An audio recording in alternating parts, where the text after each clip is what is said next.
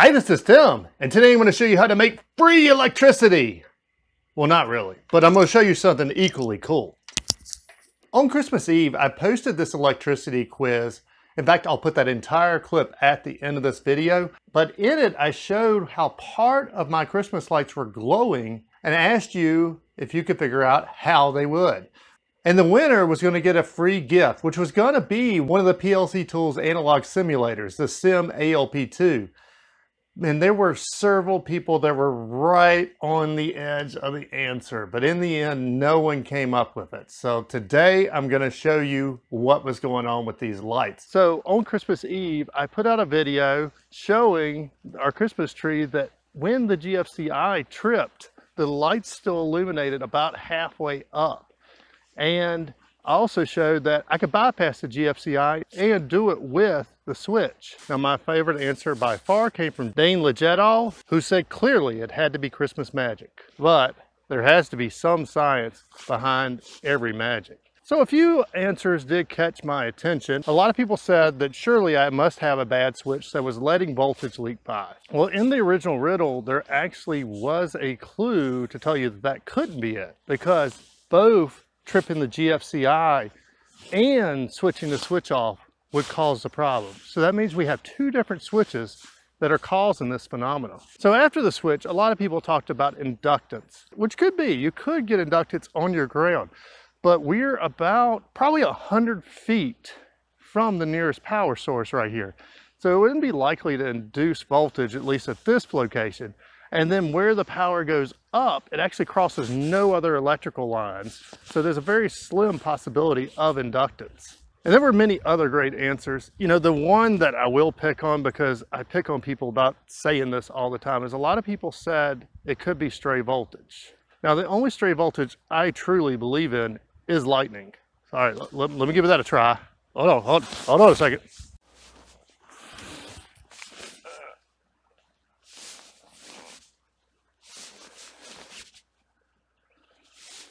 Okay, that didn't seem to work.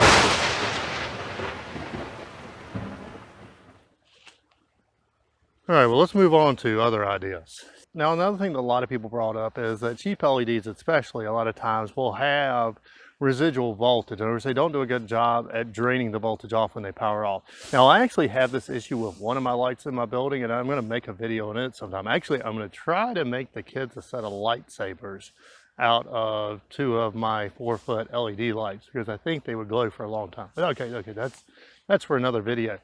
But mainly, if that was the issue, it would only last for a certain amount of time. And so a little background on this, because yeah, I guess I did kind of jump into this, is the first time, you know, it started raining, the GFC starts tripping, you know, and of course I'm going out there resetting it and cussing and doing everything else you do in the Christmas spirit to get your lights back on. And Michael looks at it and he says, well, there's only something wrong with the top half of the lights. The bottom half are still burning. And I was like, no, you're just seeing a reflection off the moon. And I didn't even look out there. So, you know, I wake up at 1 o'clock in the morning to do what everybody has to do at 1 o'clock in the morning. And I look out the window and sure enough, half the lights are glowing. Man, I hate it when he's right. That meant that around 9 was when they had started tripping, and okay, it's 1 in the morning. That means it was 4 hours and they were still glowing. So that's a long time if that was the issue. So before we even start guessing, what can we do to narrow down the problem? Because obviously you didn't think you were going to get the answer without there being some troubleshooting lesson here, did you? I mean, this is a troubleshooting channel. Well, the first thing we do is we need to know what type of voltage we have. And two things we need to know is first, yeah, the amount, but also, is it AC or is it DC?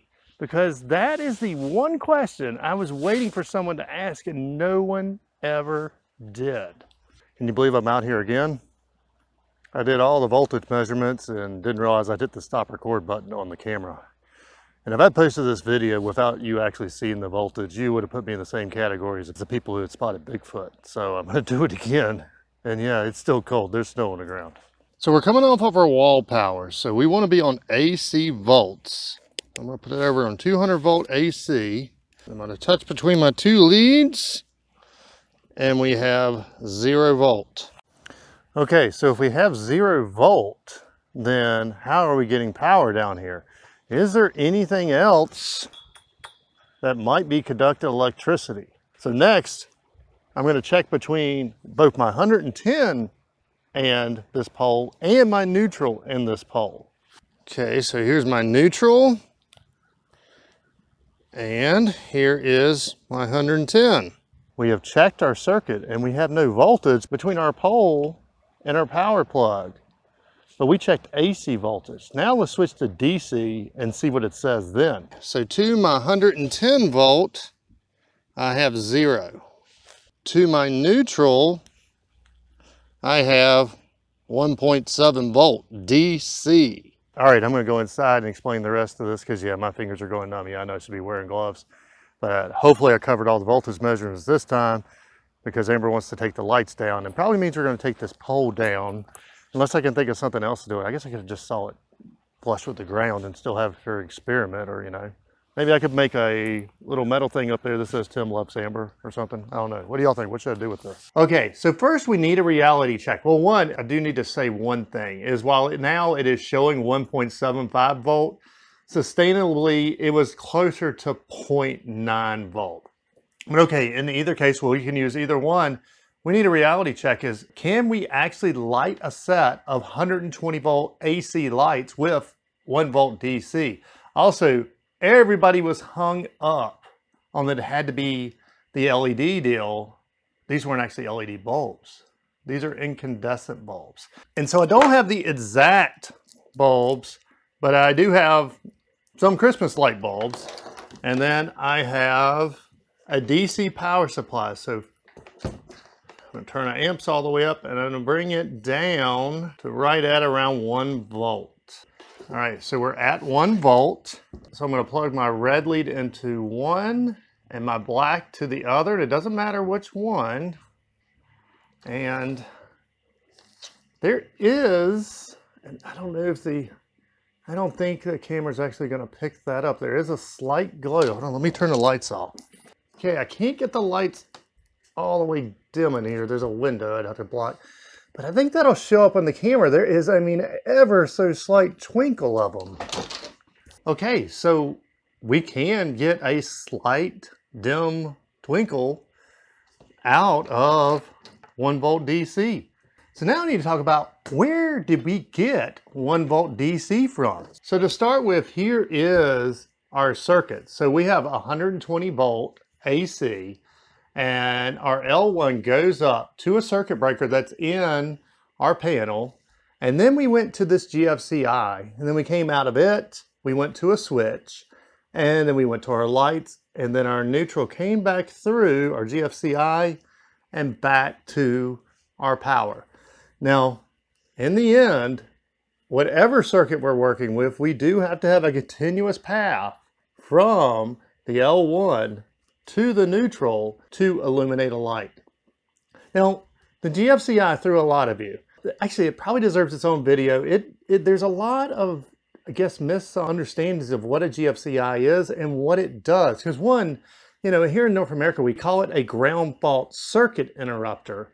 And in the rest of the world, or a lot of the world, I can't say the rest because I don't know for sure, they call it a residual current device. And I'm not sure I like the residual current better, but I think the ground fault gives you an idea that something is wrong with your ground. And I even know people have cut their ground prong off thinking that'll fix a GFCI problem.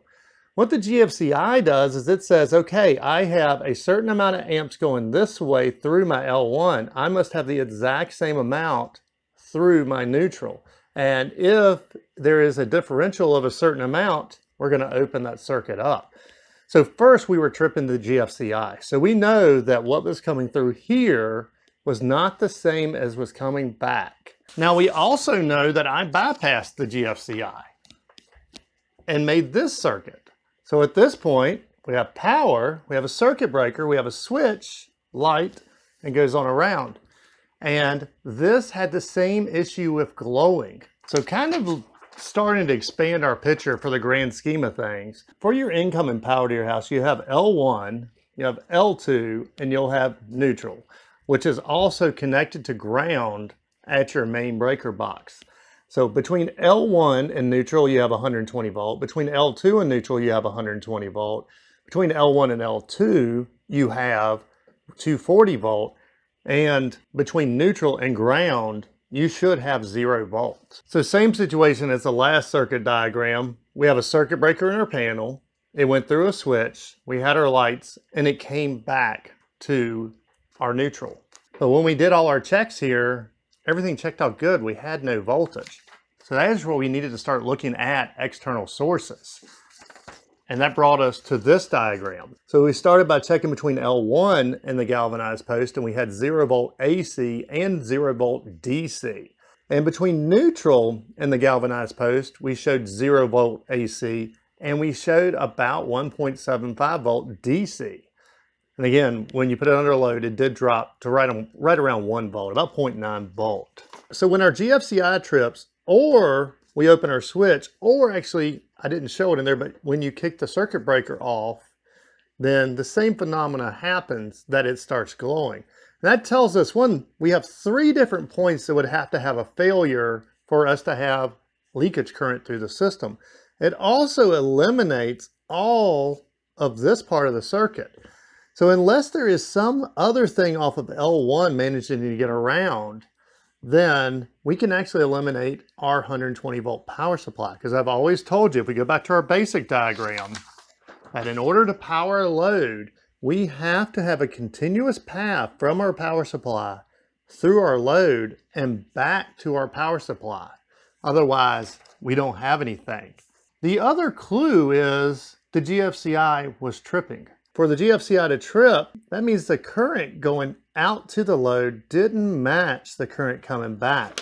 And so that means somewhere in here, we were losing current. And yeah, there's where the rain comes in. The rain actually had 2 functions. Here's the first function of the rain, is there was a short in this that was shorting L1 to that steel pole in the rain. And so at that point, this opens up, and follow this red line from here to the next diagram, is we end up with this circuit. So again, I've already told you this power supply is gone. I mean, really, if we don't have a path from the top of this power supply through our load and back, then it has no purpose. So what we do have though, is we have this ground rod right here. So we have a ground rod.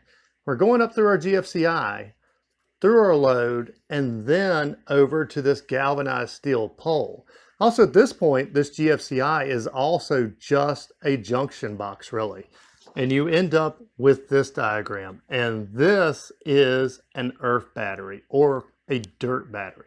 And I recognized this when we actually got to this point of troubleshooting it, because the kids and I actually did a STEM with Tim video on this. And we bought all different types of electrode materials. In fact, I'll put a link to this in the description. This is really fun to play with the kids, or I don't know, I enjoy playing with them myself. But we were able to drive different materials into the ground and make an LED kind of slightly flicker. Now, there's nothing like Amber deciding she wants a 25-foot Christmas tree to put something like this on steroids. So there you have it. That's how we take this circuit and with a little bit of troubleshooting, narrow it down to this circuit to find out what our problem is. Okay, I have a few other things to cover on that, but I do want to jump over to the leakage current that many people were talking about and explain what can happen. Because, okay, first, I'm going to repeat again because I'm going to repeat it in the video where I do it. Do not do this at home. Everybody repeat it with me. Do not do this at home.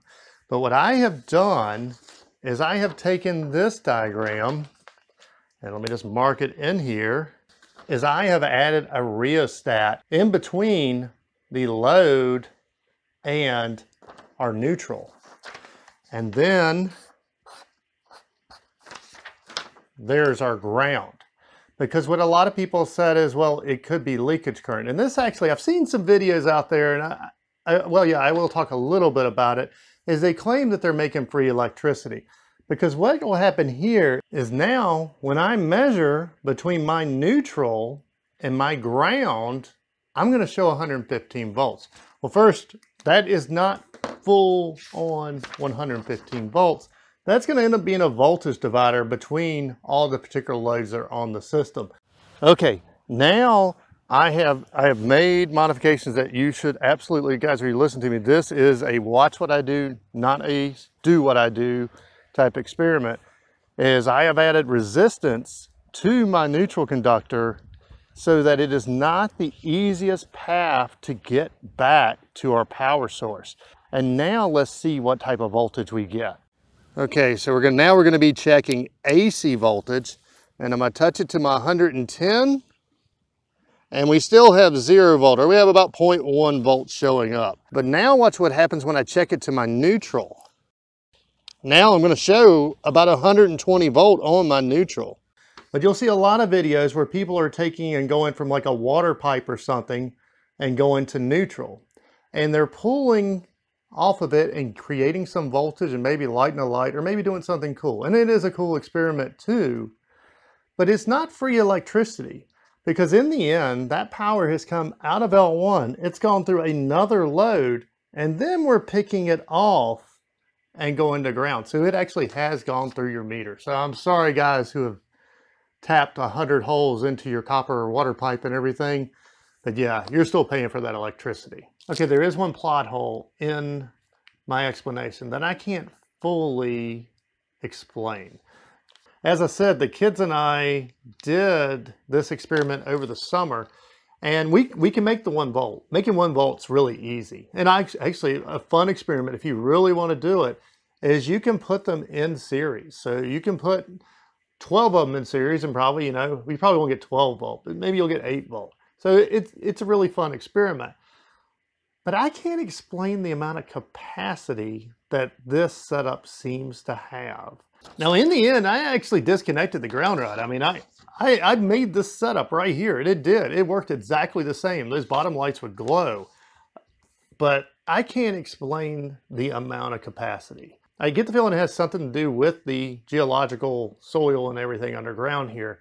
The area is a big mixture of copper and iron. They, in fact, used to, during the early mining days, they actually you would go around and they had people that went around and picked up the iron rocks off the ground, and that's how they did a lot of the smelting. Same with copper. So it is very iron and very copper rich. And I don't know if that mixture of it, or I don't know. I do not understand that part. So I'm going to go ahead and tell you that. Oh, and I did forget one thing, because I said there was a second thing about the rain, is this only works when it is saturated. So it did have to be saturated. And coincidentally, where this copper ground rod is and where this galvanized pipe are both low dips. And when it rains, they become puddles, which means they were fully saturated. And once all that drains away, the battery does quit working. So what do you think of this type of video? It was kind of fun interacting with everybody, getting their ideas, and really, I think we learned, I hope, some troubleshooting skills, because in the end, this is a troubleshooting channel. But would you like to do some more like this? I probably wouldn't do another one down this road. I would probably stick more of industrial. We had this problem. Why do you think it was? And just see who can come up with what answers. So let me know in the comments what you think, whether you'd like to see more of these. And of course, hit that like button, subscribe to our channel. Also, we're probably going to get some people over from maybe the home energy and alternative energy. Just know we actually put out industrial automation videos normally. This is not normal. But if you think you'd be interested in that, please hit that like button and subscribe also. Till next time. Hi, this is Tim, and this evening I'm coming to you as a shadow because I have an electrical quiz for you. Amber had us add a 25-foot Christmas tree to our front yard this year, and tonight it's raining, and you know how GFCIs and rain and Christmas lights usually don't get along, and this one doesn't, so it was tripping. And like everybody on Christmas Eve when your lights are tripping, I took it off the GFCI. And it works great, except when you turn the power off, the lights partially grow. Now, I already have a good suspicion of why this is happening, and we're going to make a STEM with Tim video of it with the kids, but just want to show you here what's happening and see what your thoughts are. So our lights are on, and I am going to turn them off. And you see they almost went off. And I'll get a little closer here where you can really see the lights are still glowing. So who here can tell me why? Because this is a really neat fascinating electrical characteristics. It's not as simple as the switch is halfway stuck or anything like that. So everyone have a Merry Christmas. We'll come back to you with the answer sometime next year. Everybody enjoy their holiday. Hi, this is Tim. And this is Amber of TW Controls. We run the automation store. Hey, thanks for finding our channel. Here's a playlist with some similar videos. And YouTube thinks you'll like this video. Please like our video and subscribe to our channel. And if our videos have helped you make some money and you're not using our products, please consider supporting us on Patreon. Till next time. See ya!